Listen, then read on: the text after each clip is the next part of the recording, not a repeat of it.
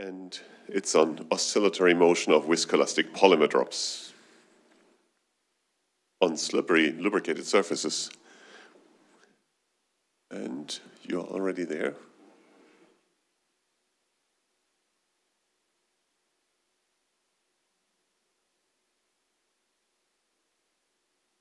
But a minute ago you were. Yeah.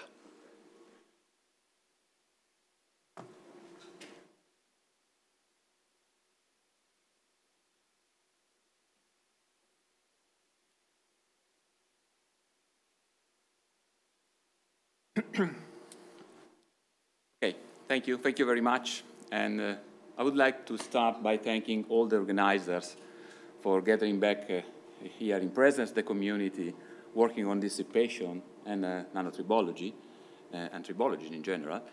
And in this cross-fertilization with different topics and different competencies, I would also thank for the opportunity to share what we did in Padua. So the work has been done in Padua, internally in Padua, and it has been done in close collaboration with Gianpaolo Mistura, who is very sorry he missed this conference, but he's looking forward to come to the next, and he's greeting all co-workers and colleagues. And the idea has started with some theses, with some masters, and we would like to thank in particular Paolo Sartori, who has performed a lot of work also in the collecting the final data and organizing all the material. Okay, let us start with a couple of words about the motivation. So controlling and predicting the mobility of the drops is a major goal, okay? It's a major scientific challenge which is relevant also not only for science, but also for a lot of practical application, including self-cleaning coatings, digital microfluidics, dropwise condensation, and fog collection.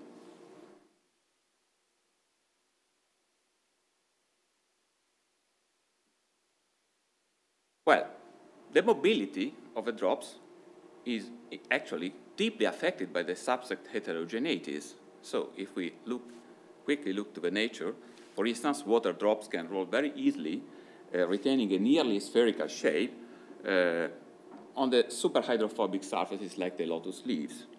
Instead, a partial impregnation of a surface texture can cause a strong pinning of the drops, like in the petal, in the rose petal. And in some pitcher plants, there is in addition another phenomenon, another effect, that surface texturing can be impregnated by an immiscible fluid, so that the drop can float on that.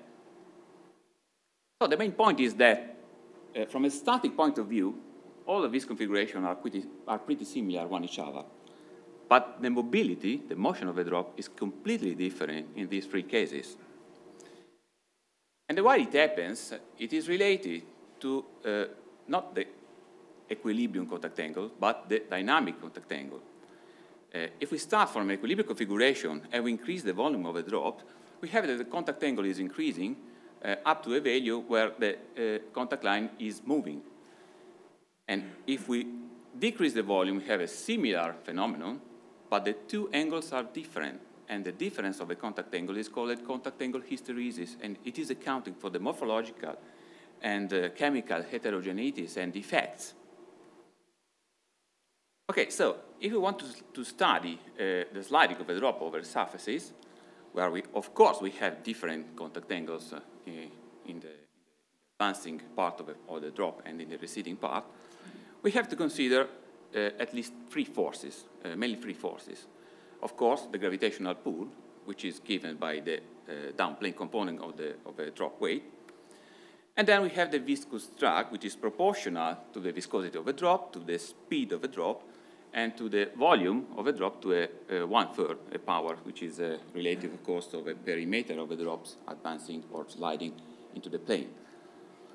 And the coefficient of proportionality, it is keeping account about the distribution of the contact angle around the perimeter of the drops, and the fact that the dissipation is associated, it is smaller for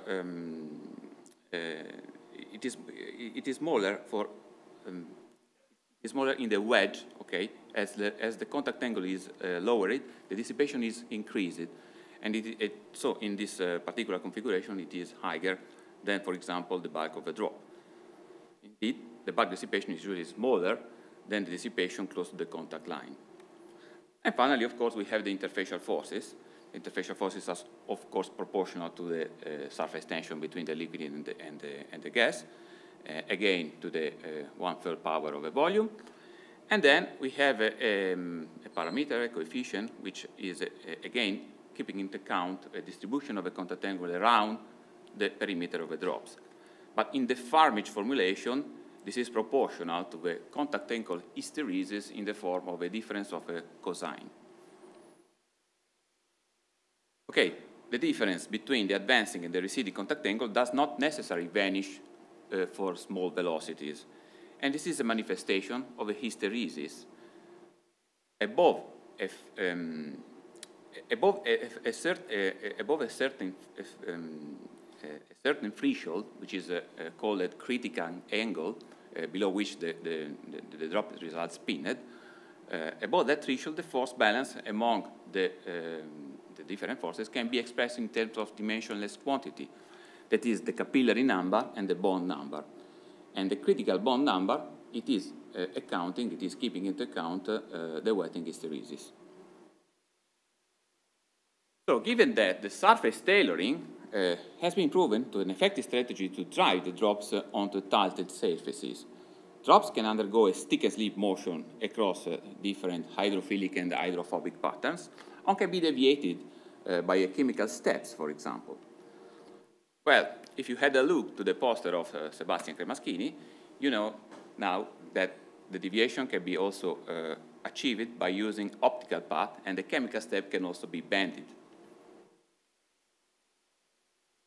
Well, to play again with interfacial forces in order to reduce as much as possible the contact angle hysteresis, inspired by the Nephentis picture plans, effective strategies has been developed to produce very slippery surfaces that hardly pin sessile drops.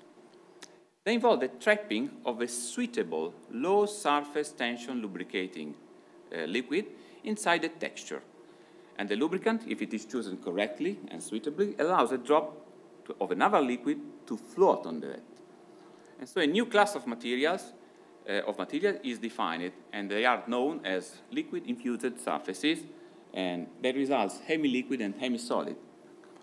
And the intercalated lubricant, it is trapped by the solid cavities, by capillarities, and therefore there is no direct contact between the drop and the solid surfaces behind. And since the lubricant, it is intrinsically flat and chemical homogeneous, the contact angle hysteresis, the pinning due to the contact angle hysteresis, is expected to reduce really a lot. For these features, all these characteristics, this kind of surfaces has been used in various applications, including biomedical devices, and sanitation, heat exchangers, and also food dispensers. So in this study, we realized two different liquid impregnated surfaces following two different routes. For silicon oil, a silicon oil is spread into a glass slide and then baked at 300 degrees for several minutes. Back to the room temperature, the excess of the oil has been washed away with acetone, and the result of this thermal process is a thin, porous, solidified silicon layer of about 200 nanometers of thickness that we can impregnate with silicon oil. Conversely, for fluorinated oil, we used another technique. So we used a 20 micron thickness filter, Teflon filter, made of Teflon, and we applied that on the microscope slide and wetted with ethanol in order to get an adhesion, a kind adhesion by capillarity. Once the ethanol evaporates, the membrane, it is impregnated with formalin, which is basically a fluorinated lubricant. So the control the control, the membrane is impregnated with viscous thrombin, and the control of the withdrawal velocity of a deep coating controlled essentially the thickness of the oil, in this case of thrombin, that it is retained by the surfaces. With this technique, it is usually common to get a thickness of the oil of the order of 0.5 micron. So currently, we cannot measure directly the thickness of the oil, but in this kind of study, we had a very high reproducibility of a drop motion, indicating that the lubricant layer, it is very stable. Indeed, if we try to use the second procedure, so to use the filter with silicone oil, the reproducibility is much worse because mainly a not good chemical affinity between the silicone oil and the Teflon filter. So now the goal it is to address the motion of non-Newtonian drops because on this kind of surfaces. And this is particularly important because non-Newtonian drops are in general very viscous and hardly can move on solid surfaces. We consider a couple of polymers, the polyacrylamide, PAA, a flexible polymer, and the xanthan-gum, which is a stiff rod-like polysaccharide, and both of them are prepared in ultra-pure water at different concentration and different molecular weight, in particular, different molecular weight for the PAA.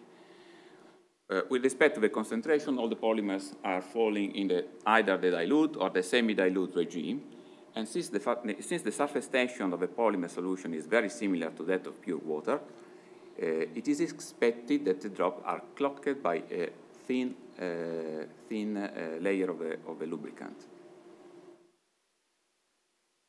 So for non-Newtonian fluids, the viscosity is not a coefficient, but it is a function of a shear rate, that is the rapidity at which the formation takes place. So in a complete geometry, we measure the viscosity of the polymers as a function of a shear rate.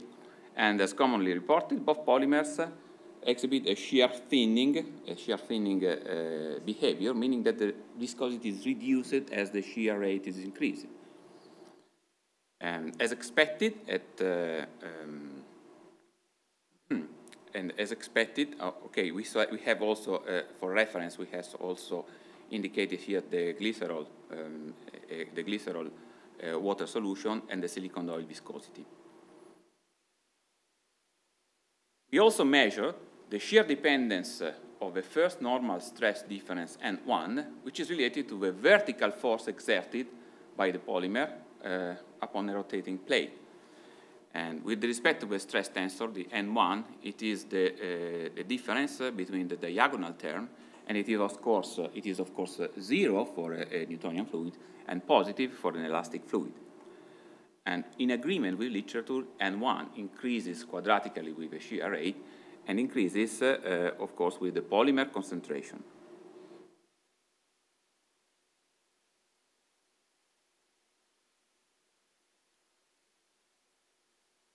Okay, as for the wetting properties, they are quite similar to the contact angle of the pure water.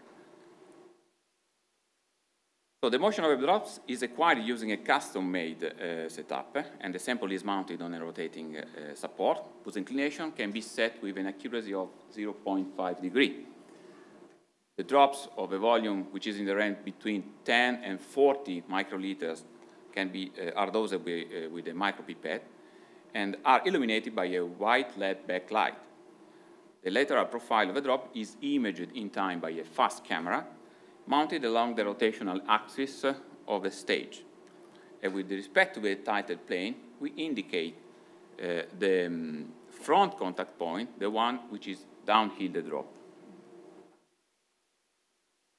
So let's have a look to the motion of this drop. So the movie clearly shows that an oscillatory behavior of instantaneous speed and the periodical motion of a deformation around the semicircular profile. And since we are in Trieste, to pay tribute, we prepare the polymeric coffee, and the ground coffee particles added to the solution highlight the internal rolling motion of the drop. So it is not a pure sliding. Well, a sequence of a snapshot extracted from the movie is that the drop profile, it is not stationary. And there is a bulge moving around the drop perimeter during the motion. So let's go ahead and just study the time evolution of the front position of the contact line of different drops. Most of the data are taken with silicone oil, with a nominal lubricant thickness of approximately 3 micron. So the blue curve, it is the glycerol water mixture, the glycerol, the Newtonian fluid, and as expected, it is linear like the other Newtonian liquids.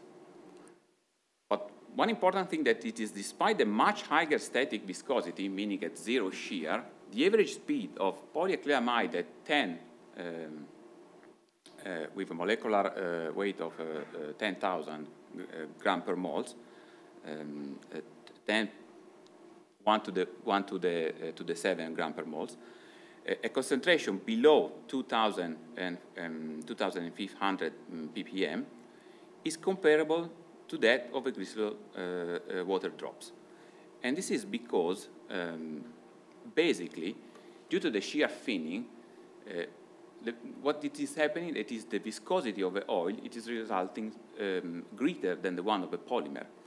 And in this kind of motion, if the viscosity of the oil it is greater with respect to the drop, the dissipation it is taking place into the lubricant oil. And that's why all these curves are more or less the same. And the noise, it is just because we use different surfaces, so maybe it is related to the presence of different thickness of a lubricant oil.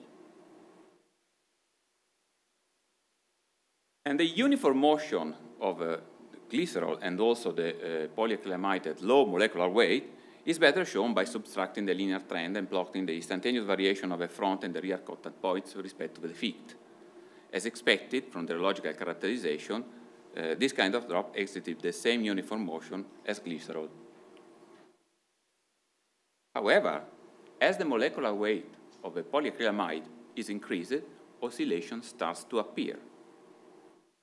And the most evident oscillation are the one related to the concentration or the intermediate molecular weight for the polyacrylamide and the concentration of 5,000 ppm. This is, by the way, the situation where we extracted the snapshot that you see just before. Conversely, if the molecular weight is further increased, oscillation appear damped and irregular. For the xanthan displays a weak yet non-null oscillation as well. And here we want to stress that this kind of non-uniform motion, it is very unlikely due to the surfaces, which is a homogeneous, perfectly homogeneous surfaces. To complete the story, we did the same with fluorinated oil, and to make the story short, we just recovered more or less the same results, confirming that there is no role played by the surface. The surface is pretty homogeneous, independently from the kind of a realization for different surfaces, and so this kind of oscillation are basically due to the properties of the polymer itself. For both polymers, we have plotted the frequency of a periodic oscillation as a function of the mean drop speed having different volumes on surface tilted for different angles. And it emerges a clear proportionality between the frequency and the speed, and this confirms that oscillations are related to the motion of a bulge of a drop in the drop profile. The inverse of the slope of interpolating dashed interpolated dashed line, yes, yields a characteristic length, and this length it is surprisingly very, very similar to the free perimeter of the drop. Indeed, if we plot not the frequency but the product of the frequency times the perimeter as a function of the speed, we get a master curve. And a master curve with a slope which is equal to 1 with no free parameter. So basically, the time law, it is the one that it can be observed by a mechanical system. But of course, the explanation, it is completely different, and it is related to the Weissenberg effect. Very, very quickly, here it is the last slide, here in the rear, in the wedge of a drop, the shear rate, it is particularly great, particularly important, and so the elastic effect, which is N1, it is important as well. And so there is the formation, due to the elasticity of the polymer, there is an extra tension which is forming the bulge in the rear. And then when the bulge it is formed, the periodical motion, it is just a matter of conversion of kinetical and potential energy during the motion. So I have concluded, and just to resume the take-home messages, oscillations have been detected in the presence of defect-free surfaces. Elastic properties and also the presence of homogeneous surfaces are important to observe this phenomena. But of course, the story is not complete, and so we would be happy to collect the idea to give a comprehensive and definitive explanation of the phenomenon. Thank you very much, all of you, for the attention.